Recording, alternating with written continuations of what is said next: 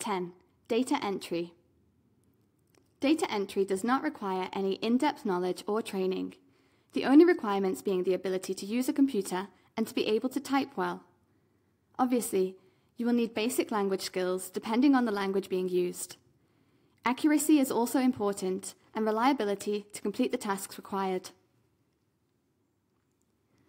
Earning more income is through the time spent entering data, typing speed, and whether the task is simple or complex. Many business sectors, such as education and retail, need physical data converted into an electronic format. This could include entering financial information into a spreadsheet or entering address details to a database. In fact, anything that needs converting raw data into electronic information for the business.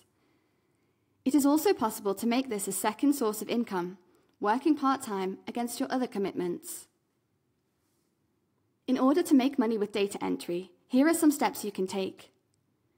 There are many websites offering freelance data entry work, and these include freelancer.com, guru.com, fiverr.com, upwork.com, etc. If you type into Google freelance data entry job positions, sign up for as many job websites that you can. Search for data entry positions and start applying for them.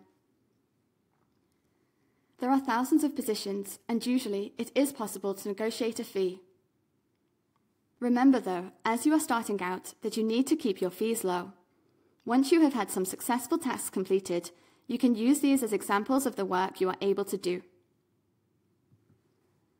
Creating accurate work and meeting set deadlines will not only gain you experience, but it will also make you the first choice for that business when they need further work completed.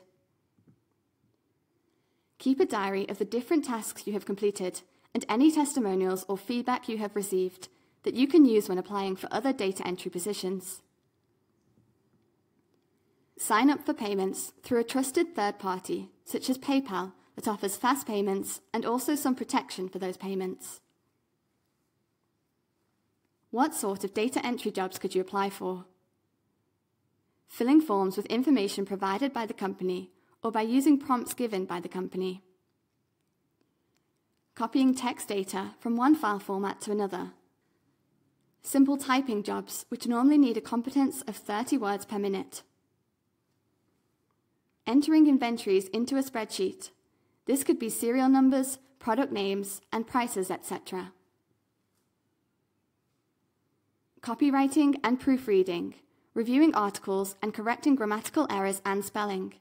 This could also include correctly formatting a document, such as adjusting alignments. Writing articles from files saved as image files, such as a JPEG file, and rewriting it into a Word document. Writing articles and reviews for a company's needs. This could be, for example, articles that appear on websites. Payroll. This could be creating payrolls into spreadsheets, including names, rate of pay, and so on.